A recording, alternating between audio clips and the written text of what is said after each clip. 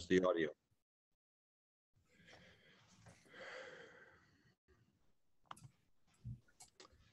All right, good morning, everyone. It's 8:32 on Tuesday, March 22nd. This is the regularly scheduled meeting of the Board of Selectmen of the Town of New Canaan. And I'm on remotely. Kathleen and Nick are in the Town Hall meeting room. And before we start our agenda, we have two items to add to the agenda. I think you have them on your desks. Mm-hmm. I move we add the Elm Street bump outs and the sidewalk bricks to the agenda. Second? Second here. All in favor? Aye. Okay. First item on the agenda is the minutes from the last meeting on March 8th, 2022. Any comments or corrections on the minutes? I shared my, there's a typo and I shared that with Pam already, so she has that. With that correction, I move we approve the minutes. Second? Second. All in favor? Aye. Aye. Public comments. Members of the public are welcome to provide comments to the Board of Selectmen on agenda topics scheduled for review and or vote. Anyone present in the meeting room? No. Since this is a hybrid meeting, we will take comments by email as well, sent to bosdistribution@buchananct.gov, and we will read them in the course of or before the end of the meeting. So Pam will be watching for comments. Next item on the agenda is the Director of Fire Services.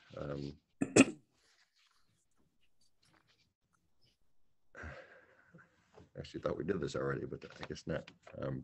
Is Jack and Yes, they're all present. Everyone's present.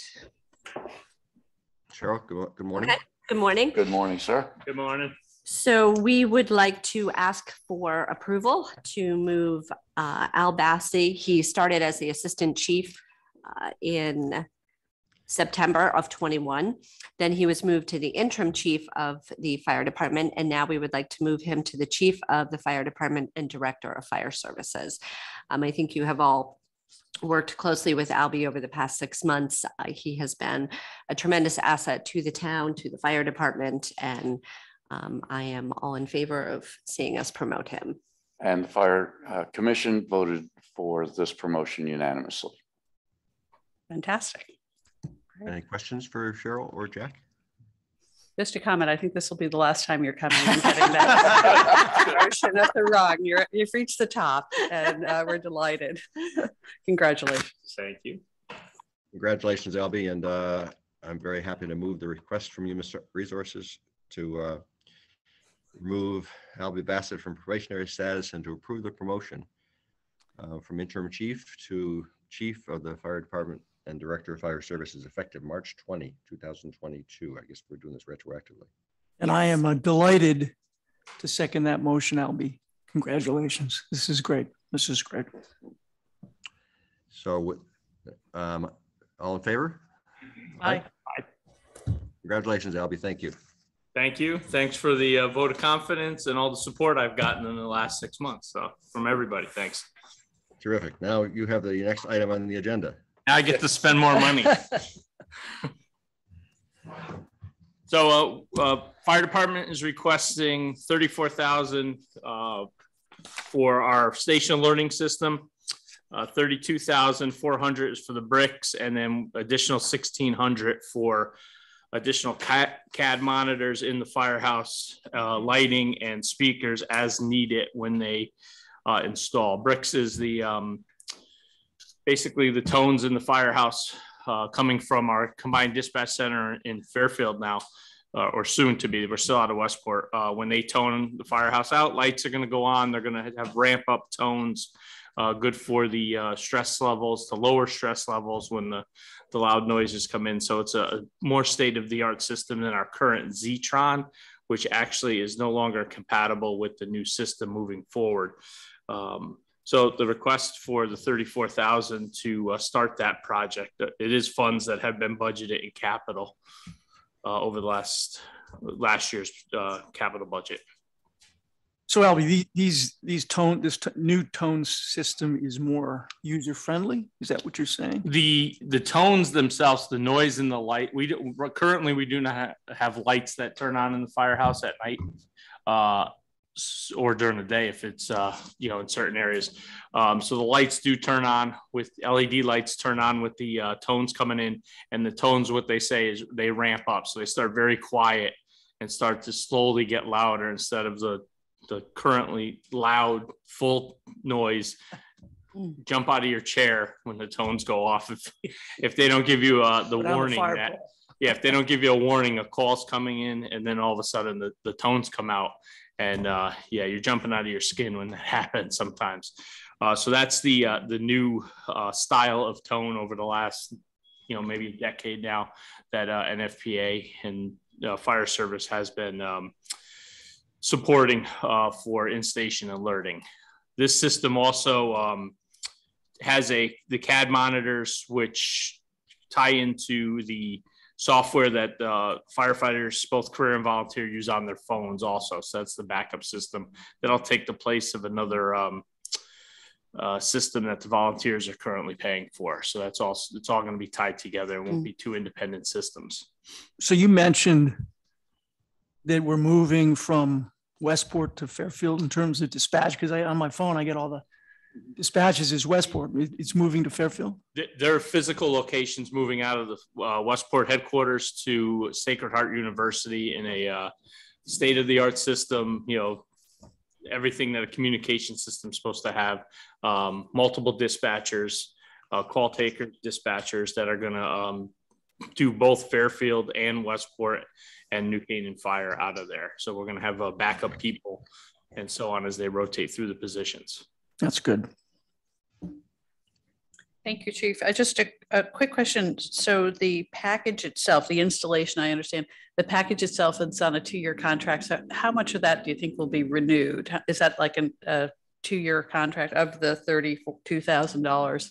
The only renewable thing is that yearly service maintenance contract, and that's negotiable with them whether we keep that, but that's the Bricks is a proprietary system, so they do have software upgrades that they push out, and that's what the $2,500 is for the service agreement. So that would be the only renewable. They do have a warranty on their alert package, the actual device that takes in the call.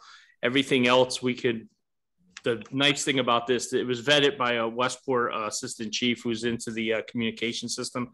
Anything else you want to add to the system, whether it's lighting or speakers, in theory, we can do it ourselves. So after the initial installation cost, we can add those to the system at minimal cost, buying the approved product that you can get at Home Depot. Okay, great. Yeah. Thank you. No further questions. I move we approve this request from the fire department to enter into a contract with Brick Station Alerting Systems as described by Albie for a total project cost of $34,000. I'll second. Further discussion? All in favor? Aye. That's unanimous. Thank you, Albie. Thank you, Jack. Thank you. Thank you. Have a good day. Great day. Feel better, sir. Take it. Tiger is up. And Tiger, why don't you add the Elm Street bump outs and the sidewalk bricks to your next 4 or 5 items? Okay. All right. Good morning. Morning. So the first item was actually they're all kind of combined into one, as Kevin just mentioned. So we have a material purchase for granite, and then you added, thankfully, thank you for a material purchase for brick, and then the actual work for the bump outs on Elm Street. So I'll attack the materials for granite purchase first. We went out, we received 2 quotes from the companies that we worked with in the past, William Stone and North Carolina Granite. William Stone came in at $18,043.12. This is for granite for not only the Elm Street bump outs, but also for other projects, sidewalk projects that we have in town. We also provide granite to developers that are developing properties in town, so that they'll use the higher end material for us. So we provide the material, they provide the labor. So it's been working out quite well for us. It was instituted with the previous planner, Steve Kleppen, and it's the processes work quite well. The interesting note, if you wanted to talk about materials and what's been happening last year in November, North Carolina Granite was selling us granite at $18, $19 a foot. Now their quotes are $22.20, right? William Stone is at $22.10. If you went across the board for both of them, then they were within dollars of each other, except for the fact that North Carolina Granite, in order to get their material here to us, was going to charge us $3,750 a truckload, because it's coming from North Carolina and it's very difficult to get someone to come up here. Whereas last year it was $300 a truckload. So with that said, we'd like to go forward with the purchase of granite from William Stone at $18,043.12. And the monies are currently available in our budget. Do you want me to go to the other two as well and do them all? Or you want to do them individually, Kevin? Go ahead. Okay. So the next one is purchasing materials for the brick sidewalks themselves, the brick itself. And again, we went to two contractors or two suppliers, Paramount Stone and Homer C. Godfrey. The problem with Homer C. Godfrey is the fact that they weren't going to be able to deliver the materials to us until July 21st was the first date. So 4 months from now, whereas Paramount Stone was going to be able to get us the first delivery, half of the delivery now and half of the delivery in a little bit. And we need basically half the material now. We have some in stock, and then we can replenish what we have and then provide the rest to the other builders in town. So we'd like to go forward with the purchase of stone brick from Paramount Stone for $14,684.16. Their price from last year is slightly elevated, not what we saw from the granite, but slightly elevated from last year. Was just around $5 a square foot. Now we're at 5.74 cents per square foot. So it's up a little bit from last year, but nothing out of the ordinary. And then the last one on this to bring it together is that we went out and received a quote from Peter Lonnie Associates to put in the bump outs on Elm Street, just on the northern side. It's about 270 feet long. It'll be granite the entire way with brick inlay. They were part of a low bid for our paving 2020 contract, where we had sidewalks installed in there, granite and brick sidewalks installed in there. They were the low bid price at that point in time, and they said that they would hold their price from 2020 going forward. So we feel that they're the best contractor to do this work, given the sensitivity of the area, the fact that they're flexible and can work around the restaurants and the other merchants that are in the area. And we like to go forward with that work. That price was at $52,020. We put a 15% contingency of $7,800 on it for a total of $59,820. And does that include the materials? No, the materials are supplied by us. That's standard. Right. Okay. So the Question about brick and these- granite, the brick and granite that we just requested will be part of this project. And the existing curbing is going to remain where it is. We're going to bump out and put an additional granite curbing at the edge now. Correct. Yeah. To try to take the existing granite out would be very problematic and very disruptive. So the feeling is we'll leave it in place and then build out from there. Use that as a shelf to build out from there for the remaining work. But the bump out itself would be level with the sidewalk. Correct. It'll just be like the sidewalk just got extended out. It'll just have a piece of granite in the middle of it. Tiger, can you give us a background of the need for this, the connection to outdoor dining? How many spots are we going to lose parking wise, et cetera, et cetera? Sure. So this went to the Police Commission for approval last year. We had Plan of Conservation Development 8-24 review by Planning and Zoning last year. So this is in conjunction with trying to increase pedestrian safety in the area, shorten the travel distances across the street, specifically in front of the Playhouse and at South Avenue, where we've got a kind of a crossing there, a little bit of a difficult intersection with a lot of pedestrian traffic. So this will bring out the sidewalk 8 feet. So it'll be the parallel parking lane will be removed in this location from South Avenue to the Playhouse. What we have in that area as well is we have a lot of people parking in those spots. Once we striped them with hash marks because we can't be within 25 feet of a crosswalk by state law. We striped them with hash marks, but we're still getting people parking in there. And now they're actually parking over the top of the crosswalk, blocking the pedestrian ramps.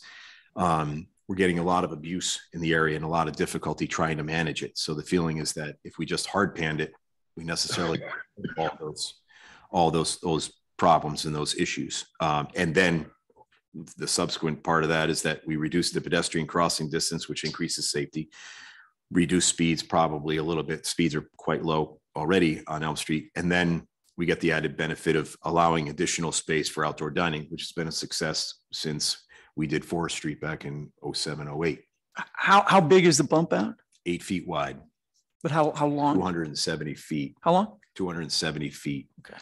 So from basically So that's a big bump out.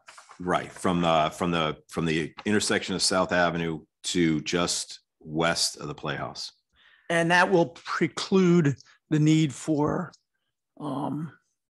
Barriers? barriers. Yes. The barriers were basically a test, thank you, of the area.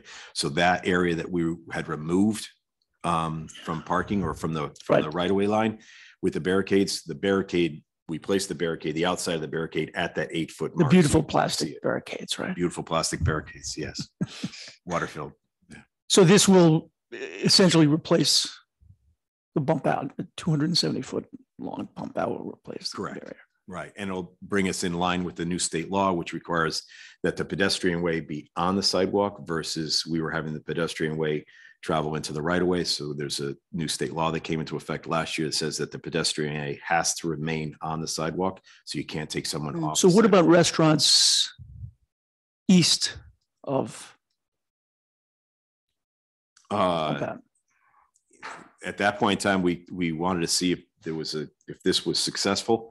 And then at that point in time, we could look at restaurants east and west of this area. So I know that there's a request for the restaurants or the establishments east of the area. West of the area seems to be doing well without it, but necessarily they might ask for that as well. But we wanted to see exactly how this would go. And then at that point in time, there's a commensurate drop in parking spaces as well that we would, every time we institute a bump out, we would be losing 1 or 2 spaces at that time. Yeah, on the north side of Elm Street, pretty much. Right. You could, you could take away all the spots. The original proposal was to do exactly that, take away the entire parking lane and just bump out the sidewalk by 8 feet. We narrowed it down to this area to try to stay specifically in what we considered our pedestrian safety Right. area. Right. You know, and not necessarily an initiative for our outdoor dining. That So there has been a request from restaurants not east of specific, east. not specifically to me, but through others to me. Yes, we've heard that they would like to have that, but that would have to go back to the police commission for review and then further analysis to determine whether or not we would do anything Right. further. Right. So Tiger, if you can, so you supplied us with the sort of aerial view here.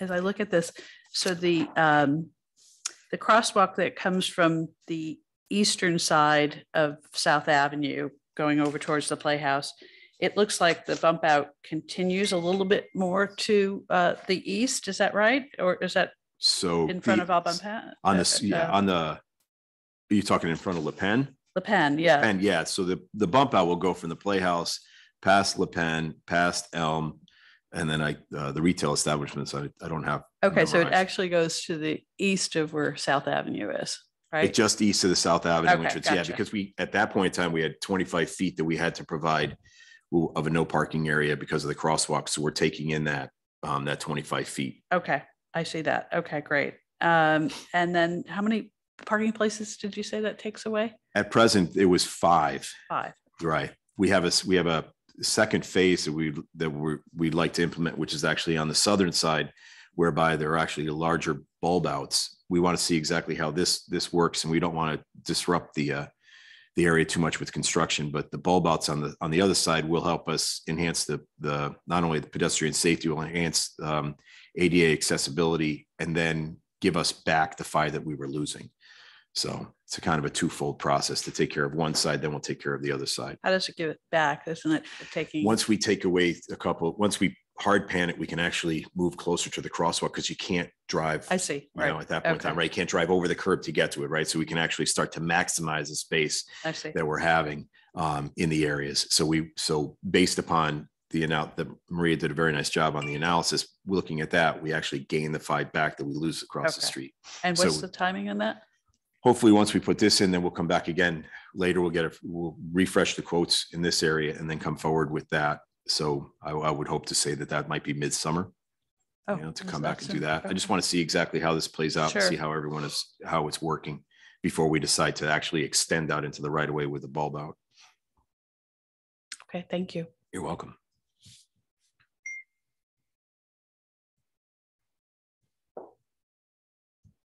Is he frozen? Oh, can't hear him. Kevin. You're on mute, Kev. I was saying, no further questions. Let's move on these 3 items together, as Tiger described. The materials for the granite and the brick, and then the Putalani contract for the work to be done on the bump outs. I move we approve all 3. Second? Further discussion? None here. All in favor? Aye. Aye. Thank you, Tiger. Thank you. Now we go to So- the tree work. Right. Actually, I have localized repairs is next. Oh, I'm sorry. Number 6, localized repairs. So this is an extension of a contract that we've had in place for a number of years with New England Paving. We typically do this in 2 phases, phase 1, phase 2, at $100,000 each. New England Paving has been doing excellent work for us since 2008.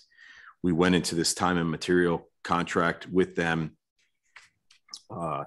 since 2011, and it's worked out quite well for us. We do an analysis every year as to how much work they're able to accomplish, how much it's costing us on a time and material basis, and then break that back down into a square foot basis to see whether or not we're still in line with other bids that are out in the area, other towns, and other work that we're doing. And each year it comes in that this is probably the best way to do it because he can go attack an area. If he goes and attacks an area and then gets delayed somewhere else, he can go somewhere else and work and then come back and work for us on a time and material versus having remobilization charges or problems with downtime, things of that nature. And as long as we continue to provide him with work areas, the work flows quite well, quite smoothly and quite efficiently. So therefore it keeps our costs down.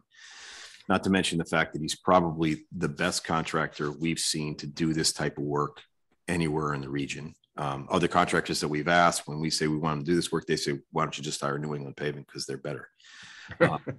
So the feeling, and I think Moses here too, I think you can speak to it as well, that it's been a program that we've had in place for a number of years and it works out exceptionally well for us for anything from curb repair, driveway repair, localized repairs, trench repair, anything that we have, larger areas that are in that don't get to the point where you would pave, but you would need to repair because we're going to come in and put a microthin overlay on it or a cape seal, things of that nature. We're having distresses in a local or small area of pavement. We have them come in, take care of it, and then we're able to pave over the top of it. And we did a test drive a number of years ago whereby I closed my eyes on Silvermine Road and we drove Silvermine Road and I couldn't tell where the patches were in the road was for the entire distance. And he had probably done 12 or 13 patches, large scale patches on Silvermine and couldn't tell the difference between the two. So, and that's exactly what we want is that when we repair a utility trench, we repair an area that the phone call dies, right? The phone call stops because that's what's generating the phone call is that resident driving over it 2-3 times a day, a bump, and then all of a sudden we get rid of it and then the phone call goes away and rider satisfaction goes up, user satisfaction goes up, and that's exactly what we want. So this is in the PMP budget? Yes, it is. Yeah. It's a part of that $250,000 that we have every year. That's part of it. So we'd like to continue with this contract, this phase, and we'll most likely come back for the second phase sometime in the June, July range for the second half of the year. While we're at it, Sure. can you talk about paving downtown? Sure. So Since it's now spring, so. It's now spring. They're working, Aquarian and Eversource are working through their permits to come and do the downtown area. So the moment that they're able to then come and do that, they'll take care of that stretch of Cherry Street, which is 124, and Main Street, which is 124. So they'll take care of those two pieces. And then once the asphalt plant's open and everyone's rolling and the weather cooperates a little bit, we try to get a little bit more of the moisture out of the ground. Our contractors will go in and do Brinkerhoff, Mortimer, and Lockwood. We have a bid out right now for our work, our paving work that'll come back in on Thursday, next Thursday. And then at that point in time, that'll take care of, out of our lowest 20 roads, 10 of the 20 roads will be done, or 10 of the 20 road sections will be done. The other 10 actually have either another project on top of it, like a water main going in or a gas main going in, or they'll be later on in the season in that case. So we'll be taking care of the bottom 20 segments of our road network this year done. So we'll be actually complete with our entire program a year or so in advance of where we thought we would be. If Eversource hadn't come in, we probably would have been 2 or 3 years in advance, but well, it's fine. We're still ahead of the game. And then lastly, once we see what the numbers come in for our paving, then I can estimate what's going to happen for Eversource. And then we're going to bid out Eversource's work. And that'll be for everything from, in essence, if you're looking at the areas that are bounded, Farm Road, Main Street, Park Street are 3 barriers, and then Oak Street being at the north. So your east, southwest, and north barriers, South Avenue being in the middle. Anything on either side will be taken care of in that stretch on Eversource's dime at that point. So every road from Farm Road to Oak Street between Main and Park will be taken care of this year, because that's our plan. At that point in time, then we have a little bit to go from Oak to Cherry and and then Park Street itself at that point in time. And that's slated for next year to try to give them that 1 extra year for people to join up and sign on. Does that answer your question? Yeah, thank you. You're welcome. Tiger, actually, would you clarify Park Street? Because we're gonna do the sidewalks and the Park Street with the state grant. The sidewalks are with a state grant, correct. The paving itself is on Eversource's dime. There was a 2019 road, so theoretically it was 19, 20, 21. We give them the 22 year because of COVID, it'd be 23. But if we can see that if the majority of people, if the saturation rate is high, the majority of people have signed on, then we can necessarily piggyback that on the existing contract and have Park Street done prior. So it's conceivable we could do Park Street by the fall. It is, correct. Yeah, I mean, that would be very desirable to get that done. It would be helpful, because then we would have Main Street and Park Street done and both sides, and then South Avenue is done. So all 3 arteries would be taken care of. So we should put an emphasis like we have in other roads to encourage people to hook up and like you did with Main Street. Mm-hmm. We can do that. We can either go knock on doors, or we can, notify the residents that we'd like them to sign up earlier rather than later. And then has the state indicated when they're going to pave 123 and 124?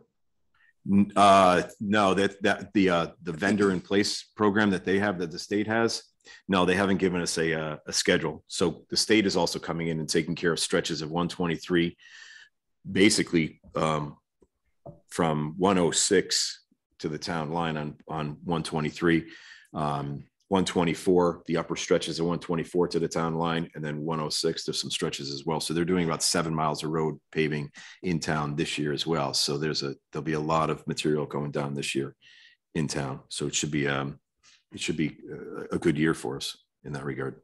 You say 123 north to the town line? 123 north to the town line. Okay. Yeah. 124 north to the town line, Yep. just out of town, north to the town line. And then 106, there's a stretch heading out of town towards the east that they're taking care of. They've already done on 106. They've already done the southern sections. In 123 and 124, they've done the southern sections. Now it's the northern sections will be pretty much complete. And how much is the cost of asphalt being affected by the? I don't have a bid number yet. I'm waiting. That's the anticipatory number right now. We know it's going to go up. We just don't know to what extent. So when the numbers come back in later on, we'll know exactly what's happening. So we're keeping our fingers crossed for Thursday. Good. All right. If there's no further questions, I move we approve the paved 2022 localized repairs project for $100,000 as Tiger described. Second here. Further discussion? All in favor? Aye. Aye. Thank you. Thank you. Then now we have tree work. We have tree work. We sent this bid out, our March 17 bid, to all 7 contractors that we normally send it to. Unfortunately, we only received 1 price back from Olmsted Tree Care. They predominantly win the majority of our bids. They responded back with, according to Bob Horan, our tree warden, a very favorable bid. It's for 8 separate sections or separate locations in town. We have a couple of projects whereby we're taking down some trees for other projects. The work at the service area that we're taking, that the Conservancy and the town are working on together. There are 3 older trees being removed in that area, and that entire area will be replanted. And then for some work at Center School to redo the driveway, the entrance off of South Avenue, there are a couple of trees there. So there's a couple of projects that we're working that some of the trees have to come down for that, but the majority of them are diseased and dying trees that need to come down. Any questions about this? No. Oh, I'm sorry, I didn't say the number. 8 Olmsted Tree and Shrub Care for $18,620. I move we approve the request from the tree warden to enter into a contract with Olmsted Tree and Shrub for $18,620 for tree removal and pruning, as described in the memo and as described by Tiger. Second. I'll second. Further discussion? All in favor? Aye. Thank you, Tiger. You. That brings us to the annual fee review, which we've deferred a couple times. And in particular, there's another memo which is on your desk now because the Parks and Recreation Commission had approved this, recommended this last week at their meeting on the Waveney House. It's now on your desk. Oh, okay. That's now on their tables. Yeah. So first of all, I'd like to make a comment, overall comment on the fee memos. I think next year we're going to try to get these memos into us by October, November, so that we can look at them with more diligence in the budget process. Budget process gets very busy in December, January for us. And if we're going to make any changes, we probably ought to go into budget season in early December with these memos. So as you see from all of the other memos, no recommendations for fee changes are being made. And I'm also going to encourage Ian to try to standardize these formats so we can kind of have an ongoing fee document that we can see the history and so that we don't go 5 years in the case of Waveney House without increasing fees. So I just want to mention that. And secondly, so the one area where we're making a recommendation, or Parks and Rec recommended, but it really came off of the study that we saw back in January from Case Study Brands to upgrade Waveney House and to justify the major capital repairs we still have to do for ADA work on the second floor, et cetera.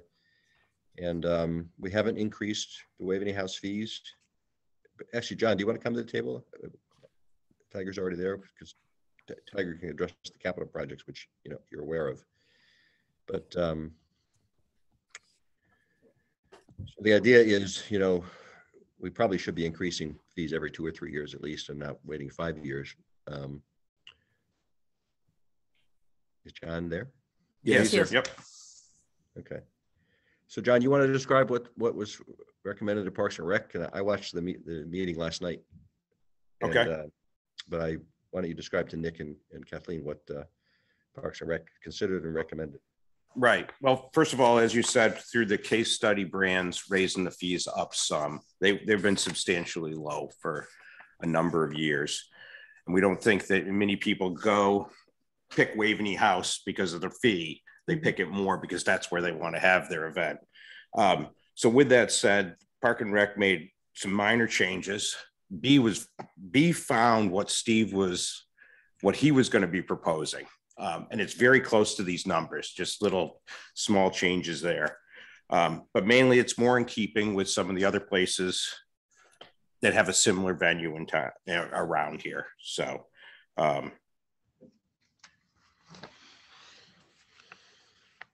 could you just walk us through the, so that we're making a jump?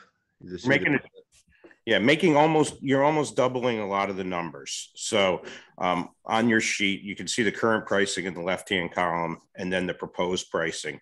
There is still different days of the week and different times of the year when it's most popular. So, but most of them go up almost double.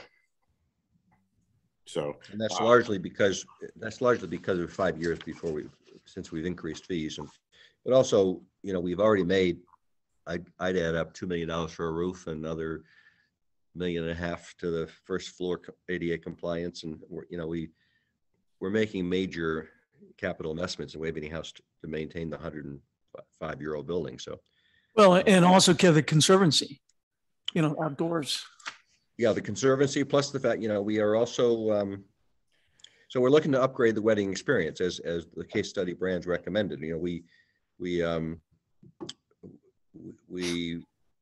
need to try to get it perceptively out of the rec department and more of a Waveney House wedding venue experience. Yes. And that could involve, a website that sells it more. We do nothing to market Waveney House, and yet we still have consistent demand for weddings, 50, 60 weddings a year. And so we're looking to upgrade the experience, and then also make sure that the house is always in top-notch condition. That's why we've hired the part-time gardener to help around making sure the grounds are always maintained throughout the season. And so the whole point is to upgrade the experience, so when people have a wedding, they're proud of the experience and pleased with the experience.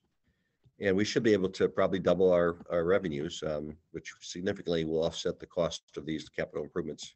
The bond payments will make over 20 years to keep the house tip-top shape. So, but to be clear, these increases, John, are with respect to Waveney House as it is today in comparison to competition, correct, if you will, and we've been underpricing Waveney for years. Yeah. And right. As improvements are made, right. I definitely see more increases coming. Right. It's not a matter of, you can't instantly go to your top level rate. I think you'd start pushing people away. So would you say that this is sort of in the median range of comparable wedding venues? Correct. Okay. Yep. Okay. Yeah. And can you remind us, what is the overall revenue then in total would we expect from? I can't tell weddings? I can get back to you, but I really. How many weddings do we? There's like 50 weddings, I believe, a year. 50 a year. Okay. Some weekends there'll be 3 all back, yeah, booked up together. Okay. Yeah, we have all that information. If Tucker was here, we did all that study. Yeah. Together with the case study brands, we had a team of Alan Smith and Christine Sullivan from the SBA. We modeled a future business plan with improved facilities, improved condition of facilities. And so again, I think, I would ballpark right now we have $140,000 a year, and we ought to be trying to go to $300,000 a year plus for wedding revenues. We'll probably, there may be, and by the way, these will be effective for, people book weddings out as far as 2 years, I guess, so that people who already have booked their weddings for 22 and 23 will pay the rates they were contracted for, but these will go into effect as soon as we approve them for, I guess, April 1st. Mm-hmm. And then as we upgrade the experience further, maybe perhaps 2 years from now, we'll look to get to a market rate for a comparable first-class venue. If you look at some of the other venues, I mean, they're Waveney House is inherently beautiful. It has to be absolutely beautiful and in great shape at all times for weddings, for people who want to pay considerable amount of money for. So, yeah. I just had one other question. As I seem to recall, was there ever a restriction, or maybe there still is a restriction on the outdoor terrace in terms of having a tent or? Yes, part of the problem is there's been one wedding that came up that they wanted a tent, right? And it happened to see the one we had up, a short time ago. Part of the issue is the turnover time. It might get to the point where, yes, you can allow tents on the terrace, but you're going to have to book the place for 3 days worth the day to put it up and the day to take it down, because trying to take a tent down on the same day you're setting up for another wedding is pretty much impossible, guaranteeing it. So that's part of the issue. So right now, no tents. Prohibited, right? Yeah. Okay, But we're looking into it, seeing Okay. how we can make it work. okay, great, thank you.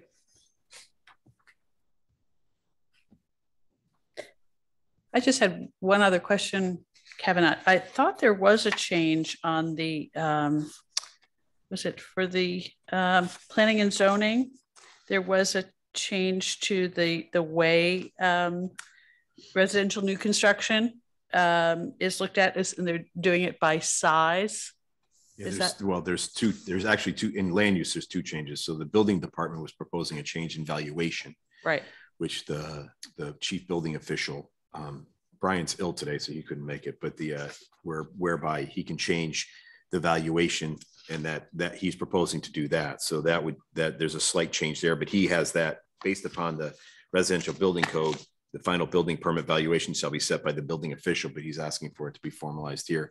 And then you're correct. Lynn is on the call. She has a proposed change due to a new state law that went into effect to try to do exactly that. yeah, Normalize it between residential and commercial construction, whereby if you have a smaller home being built, it costs you X amount of dollars, but but if you're having a larger home being built, it costs us a lot more money to try to go in and to perform the permit and the inspections. And that's similar to what it'd be on the commercial side, right? So trying to bring those values side by side. So I don't know, Lynn, I don't know if you have anything to add. She's still on the call. That's basically it. makes sense. Lynn is on. Hey, I'm sorry, I just missed what you said because I was actually helping someone. So could you just repeat what you asked me? We're basically asking for that change now for the residential new construction to try to tie it in line with the commercial based upon size. So those changes that you made for anything under a certain size house to an oversized house. So yeah, so last year in the state legislature, they passed PA Public Act 21-29, which essentially required that we can't charge a different fee for residential buildings. We have to treat all residential buildings the same. Like we can't treat multifamily different than single family. So we aligned our residential fees with how we charge our commercial fees, and we did it by square feet. So all residential structures, no matter what their size, if it's a 1,500 two-family house or a 1,500 one-family house, it's gonna pay the same fee. It's all based on square footage. So we just aligned it with the structure we already had in place for commercial permits. So the red ink in your memo is the change. Yeah. Correct. Okay. Mm-hmm. And then I'm not clear exactly where Brian's change is, Tiger. Brian's change is more Valuation. in valuation, right? So if you had a 1,000 square foot addition being installed, at $150 a square foot, it's $150,000 valuation. Brian's proposing that valuation be increased to $175 a square foot, so the valuation would go up. At that point in time, if you look at where that 1,000 square foot addition right now would have a total permit fee of $1,565. With the increased valuation, while it increases the overall valuation, the permit fee only goes up slightly to $1,815, or approximately about $250. So you're looking at that change across the board. And he hasn't done this in quite some time. So the feeling is that he wants to try to stay exactly what is actually out there as far as how much it's costing to build. So therefore you increase your valuation based on how much it's costing to build. And then that's reflected back into your permit fee. Okay, so the two land use fees, we will approve the increases. And then the waiving house fees is as recommended by Parks and Recreation. If we were, other than that, as I said, next year, these memos are dated February and stuff, well beyond the point where we could have made changes for budget purposes. So we haven't, not that these fees are significant budget items, but next year by October, November, I'd like to have the fee memo so we can see whether we ought to make changes for budget purposes, especially if we haven't increased fees in some areas by 2 or 3 years. That being said, all I'm saying is, so I would move that we approve the land use fees as described for the building department and the planning and zoning, and also the Waveney House fees as John had described, and we'll put in the minutes the appropriate language as to what we've approved here. Second here. Further discussion? All in favor? Aye. Thank you, John and Lynn and Tiger. All right, thank you. With that, we turn to tax overpayments. Any questions about the tax overpayments? None? Totaling 32,183.57 for motor vehicles and real estate. Do we approve these? Yes. Yes. I move we approve the tax overpayments on our tablets. Second. Kathleen seconds. All in favor? Aye. Aye. Aye. Contracts on our tablets. Any questions about those? Just a quick one, actually, for Tiger, if you have a second. I'm sorry, on the removal of fencing and posts in the Waveney Park Trail, can you just, where is that located?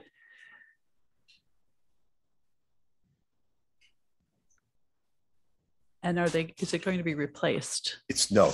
Okay. This is actually a legacy fence that was installed back prior to us owning the property.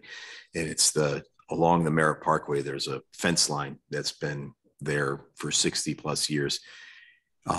Every storm, a tree falls on it, knocks it down, it's rusted, and it's unsightly. So the Conservancy is looking at doing something for sound and sight mitigation through that area. And we're trying to determine whether or not install a berm, plant, what have you. So our feeling was, let's see exactly how much money it would cost us just to remove the fence and visually, enhance the area, right? So remove the fence, remove some of the downed brush in the area. So we hired Joe Hussey for 2 days, sort of as a pilot program to see exactly how far he could get. So he's starting at the entrance to the Waveney Trail System off of Lapham Road, right by the bridge. Mm-hmm. And he's heading basically eastward from there up and over, and then see exactly what he can do in 2 days worth of work. And at that point in time, we'll go back to the Conservancy and see if they want to partner with us and continue that process and thereby removing the fence line. We are pretty much the only property along the Merritt that I have seen that has a fence that doesn't have a pool.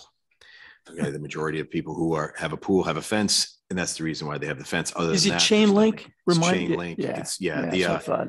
Right. Yeah. From what I understand, the original owner of the Laphams put it up because people were starting to park on the parkway and then walking into Waveney proper, utilizing his land. He said, no. So he put a fence up to delineate, and the fence over time, it's very difficult to maintain. And every storm, a tree falls on some section and knocks it down. So we're removing, similar to what we did back on South Avenue, 2006-07, we took down that entire fence line along South Avenue. Some people don't even remember that there was a fence line there. We took down that, and there was an instant, kudos for that, where people said, well, the sight line is much nicer now without that fence. Mm-hmm. So the exact same thing here. So a berm is under consideration? A berm is under consideration, yeah, or planting either on our side of the line or on the Merritt Parkway side of the line. We're trying to set up a meeting between the Waveney Park Conservancy and the Merritt Parkway Conservancy to determine whether or not there's some synergy there between the two. Is the Merritt Park Conservancy the owner of that property, or no?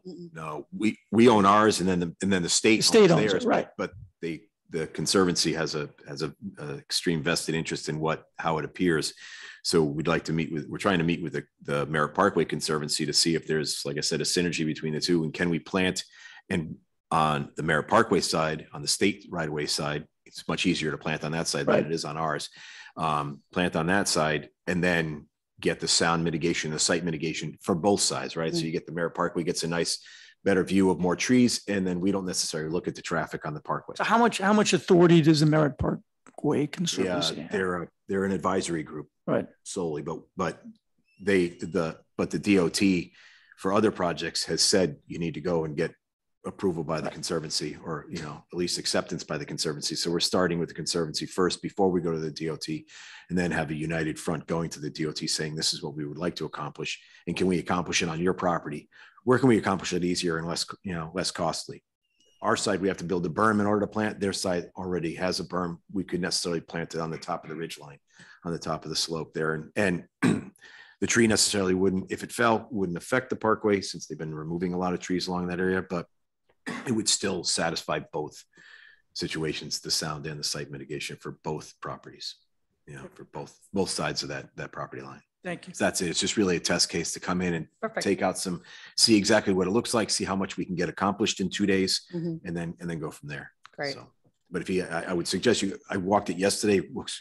There's a market improvement from the one to the other, and we'll take pictures and then show you exactly before and after, so you can see exactly what type of work it entailed. Great. All right. Thank you. Thank you. Thank you, Tiger. Thank you. And nothing further on contracts? None here. Legal fees? It's on our tablets. You see the adjustment for the 220 Elm capital costs have been taken out. That brings us to selectmen comments, and I really don't have much to comment. I would note that we continue to do our 3-day week PCR testing, and the health department has rapid tests for COVID. And Jen continues to work on vaccination clinics and booster clinics as needed. There's rumors of a fourth, or I guess you call it a second booster, fourth shot coming possibly. So, and I would note that I unfortunately succumbed to COVID last week while I was on vacation, and I'm at the tail end of my getting over that, as well as my wife. So anyway, vaccinations work in my view. So I encourage people to get their vaccinations and get their booster shots. Other than that, I have no further comments, I think. Really sorry to hear that. And I hope you're feeling better, both of you. But actually, can you just go back and make a motion to approve the legal fees? Thank you. Well, do we, I guess, what did I do there? Motion to approve the legal fees. I move we approve the legal fees on our tablets. And I'll second. Second, Kathleen seconds. Further discussion. All in favor? Aye. It's always important to pay your lawyers. Yes, indeed. Absolutely. Any comments? I just had one on the Vine Cottage in Tiger. I'm sorry, about I guess 2 meetings ago, we'd asked for bids, and you said you're going to come back to us with bids for painting the Vine Cottage. I know this has been something I've been asking for quite some time. Where do we stand on that? They're out to bid now. We haven't received the bids back yet. When do we expect them? Very shortly. Next meeting? Hopefully, yes. Okay, great. Thank you. Looking forward to that. I just don't remember the bid date off the top of my head, but it'll be within that time frame. Okay. Thank you. Anything further? Nothing on my end. I move we adjourn at 9:25. And by the way, Pam, we didn't get any comments from the public by email, I gather. So move we adjourn at 9:25 a.m. Second here. All right. Have a great day, everyone. You too. Feel better. Feel better.